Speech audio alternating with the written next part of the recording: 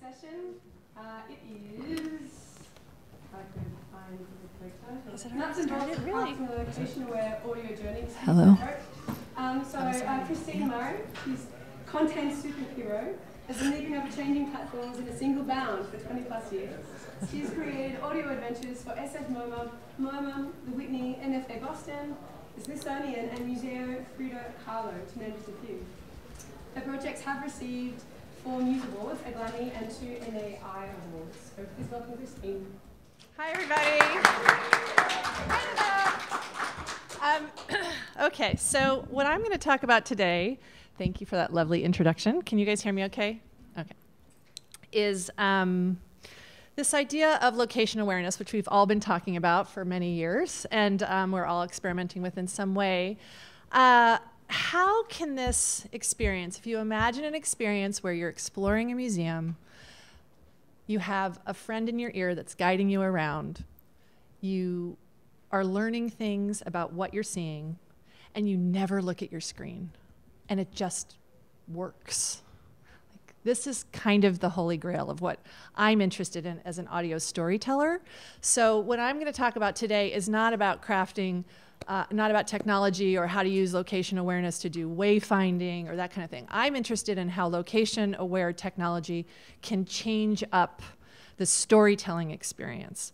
So that's kind of the focus of how can we use this technology to create audio journeys that feel different than what is happening right now in a traditional audio guide. And that's what I was doing at the Nelson Atkins Museum of Art. Okay, is this working now? Yay. Okay, so I did a project this past spring with the Nelson Atkins Museum of Art, and they had been out to SF MoMA and seen a lot of the location-aware audio walks that I had made at SF MoMA for their app, and wanted to create something similar for their visitors. And they had this opportunity. They were given a large collection a private collection of Impressionist and Post-Impressionist works, along with some funding to house those works, to renovate a space for those works. And they used that opportunity, the museum itself, I can't take any credit for this, the museum used that opportunity to really think about fresh, new approaches to visitor experience. And they invested quite a lot of their own resources and time and energy. They have an amazing staff, an amazing IT team, who got Apple to map the building. They really started thinking about different kinds of content experiences, different kinds of interactives that they could do, and they brought us in, Antenna in, to do these location-aware audio journeys. So they're doing, actually, by the way, a talk tomorrow about risk-taking in institutional culture. So I highly recommend that you, A, go visit the Nelson Atkins in Kansas City, because it's an awesome museum, and B, go to their talk, because they really did some extraordinary things. So we had 3 partners in this particular walk that I'm going to talk about. So the Nelson Atkins, obviously, and then they brought in Antenna to do all of the storytelling, all of the crafting of the visitor experience, and then Detour was the technology partner. So all the walks that I made at the Nelson Atkins actually live inside the Detour app. So these are immersive, long-form journeys that a visitor can choose. And what happens when you get to the Nelson Atkins is you either can download the Detour app and choose one of these walks on your phone, or you can check out a device at the Nelson Atkins, which already has these walks loaded onto them. So I created one of these walks called Through the Eyes of Love, and this was an experiment to really explore intimacy and the personal connection that a visitor could have with art. And the location awareness was really key to making this work, to making this feel really intimate. And I'm going to talk a little bit about some of the ways that we changed up traditional or conventional, or all of the tried and true ways that we all know and love audio guides. So what happens for the visitor is that they get a menu, they choose this walk, they press that grayed out start button, and they put their phone away.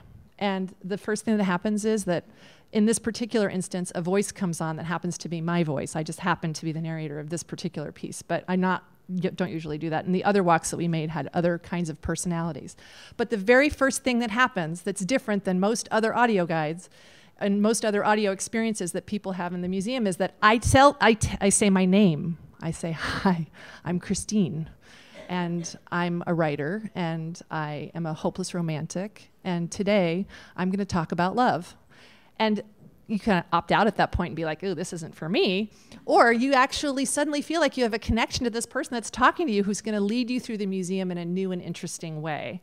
So one of the things that location awareness allows you to do is that once I introduce myself and I am that voice, I can guide you through the museum, because I have constructed at the back end all of these content, all these stories that we're going to experience together as you walk through these triggering points where the content will be pushed to you. And what makes an immersive audio experience possible with location awareness is that you can trigger music or sound beds or ambient sound to keep a person in that sound environment the entire time that they're walking through the museum. So everything feels connected, and that music track can loop so that it fills in the pace, so that if I move quicker than you move, my music lasts as long as it takes me to get to the next trigger point. Your music lasts as long as it takes you. So if you stop and look at 5 paintings on the way, you're still lost in this sound experience, but you're getting to the next story that the narrator is telling you. Does that make sense? So some of the things that location awareness, I've been making audio for a really long time. Just going to date myself here. So I actually have made linear audio walks on cassette tapes. I was talking to Peter Samus about this last night. So, we used to make long form linear audio walks, but they were on cassettes, and the whole problem was the pacing, and it didn't really felt a little canned. And then of course there was just all this desire to do random access and have the visitor be in control, have agency over their own experience. But now we've kind of come full circle, but there are things that a linear walk can do now with this technology that I know that you couldn't do on a cassette tape. And so right now it feels like this fresh and new form of exploration. If you can create something that hands your visitor off from location point to location point, that's driven by story, where the movement is actually motivated by the narrative that you're telling, rather than just saying, now we're moving to the next painting. There's a reason why. So this location-aware technology that's pushing content constantly at you allows your eyes to be up and engaged in the space all the time. You never deal with your device. You just turn it on and you go. And so that allows for this long, rich storytelling. You can create arcs where there's a beginning and a middle and an end, and characters arrive and characters leave and characters can come back, and you can make surprising twists and turns in the stories that you're telling as you're handing people from content point to content point. And the thing that I really love about this is that the wayfinding gets embedded in the story. So for example, in the Through the Eyes of Love walk that I narrated, I'm constantly saying stuff like, oh, let's go over here. I want to show you my favorite painting in this gallery. And then it's over here on the left, and you have to go past that big chandelier, and then you'll see it right on the right. It's suddenly, you're just listening to the story and kind of doing what you're told. You don't even realize that you're being moved through the museum. So this Through the Eyes of Love walk actually starts in the Impressionist and Post-Impressionist galleries, but it takes people all the way through the museum, out into the lobby, down a set of stairs, in a whole nother space that has modern and contemporary art, through several galleries in there as well. So people at the end of the walk don't even realize that they have been moved through a third of the museum because they've been so lost in the story. So the other thing I want to talk about is this idea of real-time surprise. So changing the voice, like I said, sort of changes everything. It gives you the opportunity to use subjectivity to move people through a space using, triggers. And the difference is, in a cassette tour, in a linear long-form tour in the past, you would have said, when you get into the next gallery, you'll see a bench. Let's have a seat on the bench. Which is nice, and it's friendly, and it's casual, and it feels like, the narrator is there with you. But that's a very different experience than walking into a gallery and walking past a bench and the narrator suddenly saying, oh, let's sit down here. This is my favorite view. So it's a completely different experience that makes the audio feel customized. It makes it feel personal, and it makes it feel spontaneous and in the moment. So I'm not going to go through everything on this slide, but I'll share my slides too when we're done. But these are some of the differences between a conventional audio walk and what a conventional audio tour and what location awareness can give you. And the main thing I would say as a writer and a producer of audio is that in the tyranny of the 90-second audio message that we all know and love, there is a convention around storytelling, which is you start with the object. You're standing in front of the object. Start with the object. Be specific. And then you can pull back if there's a larger theme that you might find that you can tease out in 90 seconds in that object. With this kind of storytelling, what location awareness gives you is the ability to do something that's on a big theme, and the objects reinforce the stories that you're telling about this big theme. So it really feels like you're listening to a podcast while you're walking through a museum, and the visuals are supporting the stories that you're hearing. I just wanted to, nuts and bolts wise, the tools that I used at SF MoMA and at the Nelson Atkins are the Detour platform. So they have a back-end content management system that allows you to, as you can see here, there's a map of this space. You identify trigger points. Those trigger points are assigned to WAPs in the building that launch the content. And then you'll see my script here actually has the ability to edit the audio that's a part of the script. So I was actually editing a lot of this on the fly as I was walking through the space. So this is a little bit like Google Maps and Word and Pro Tools kind of had a three-way and made this baby. The editing software, we edited all of our audio in Pro Tools and then imported it because the audio editing program at the time was not very developed. It's a little better now.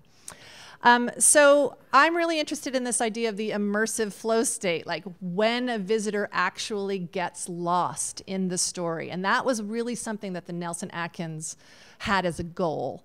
And so as a writer and as a producer, you're sort of thinking three-dimensionally. What does it feel like to be in this physical space? What are the visual cues that I have? It's not just about what's inside the frame of the painting, but actually the sunlight that's streaming through the window and the people that are in the way and all of those, like you suddenly get to acknowledge the environment that your visitor is standing in, because that trigger point is going to push content that's specific to that actual space. So that kind of choreography, the technology, of course, is like essential to making it work. And people have done this with beacons. We did this with Wi-Fi triangulation. It really depends on, you know, the institution and your resources. But the more specific that you can get in that choreography and that real-time, real space way, the more surprising and fresh your audio walk will feel. So we did lots and lots and lots of walking through the space. And the Nelson Atkins, by the way, was an incredible partner. So you'll see in this slide here, when we started the project, they hadn't really built the space yet. And one of the things that I said was, gee, the word location aware really means that I need to be in the location in order to be aware of what it feels like to have this experience. So they actually had, they made all these facsimiles of their artwork and they hung them on the wall so that I could feel what it was like to be in the space, so that I could write to that experience for the visitor. And then we tested and we tested and we tested, and we went back with a voice draft, we went back with a full mix, we edited on site. That's me with my computer actually editing audio while I'm listening to it. So lots and lots and lots of testing. Thank you. And then, of course, no matter how much you test, you just can never underestimate the ability of somebody to get lost. So it's really important to test on people who don't know what you mean. So here are some of my tips for you if you're thinking about doing this, just in terms of making these long-form audio journeys. Definitely invest in more WAPs than you think you need if you're using Wi-Fi triangulation, because in all the experiences that I've had so far, there's always some dropout zone, and the minute the technology fails, the flow state goes away. Look for those opportunities to create that, to choreograph those real-time moments. Like if you are in a space and you're walking by a heating vent and it always blasts too much heat, say that in the walk when the person is walking by that heating vent. The beautiful thing about location awareness is that you can be that specific about that place that that person is standing in. So use that material whenever you can. My experience has been in all of the walks that I have made for Detour, for SF MoMA, and for the Nelson Atkins, use the subjective, use a point of view, have opinions, be a person in the visitor's head. It makes such a difference. Budget and plan for a longer development cycle with lots of walking in the space, because that's what makes the subtlety of that magic work. And then this is actually, this back up your work, this is a tip from Sandy Goldberg, who has also made some of these long form, or some of these location-aware audio walks. Back up your work onto an alternate platform, because when you're using a new piece of software, it's really unstable, and who knows how long it might be around. And so we've already had some issues with like different versions of, as the software is evolving. So just back up, and test, and test, and test, and test again. So these are my big takeaways for you guys. If you're going to make one of these, or if you're thinking about this, it's not the same as the user it's not the same as a user using location-aware technology to find their space, find their way through a space. This, for me, is about making it a journey. So use the space to support the journey. Use the space as the platform for your story. Use the moments that you feel, the moments that you know you can choreograph. Use the moment. It's all about this idea of space, time, and point of view. So, and test, test, test, test. We hear that at every MCN. It's true. It's my lived experience. So, any questions? Maybe just a quick one. Or I can be at the end. Yeah. Any questions while we change over, maybe? Yeah.